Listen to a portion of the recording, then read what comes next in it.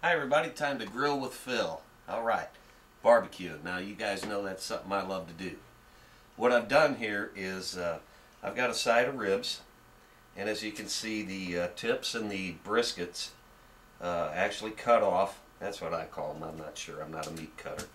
But anyway, what it does is it gives you a nice flat cut across here where you can get your ribs apart when they're done. Obviously this is the bottom side of the ribs. Also, you want to make sure you cut this lip. There's going to be a lip back here usually, unless your butcher has already cut it off. You want to cut that off and just get it down close to the bone, so that you don't have this double overlapping of meat, because it's hard to get done if you do that. Now these, you can cook them on the grill, but what I do, what we like to do, is we put them in a storage bag, and we'll put them in the freezer, and then we'll pull them out and throw them in a crock pot with some sauerkraut some night, or actually some morning, and then when we come home from work that'll be ready. May not be to your liking, but that's something our family likes.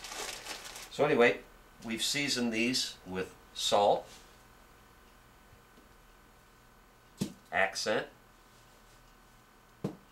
some meat tenderizer, garlic powder, not garlic salt, and then we ground some pepper on them.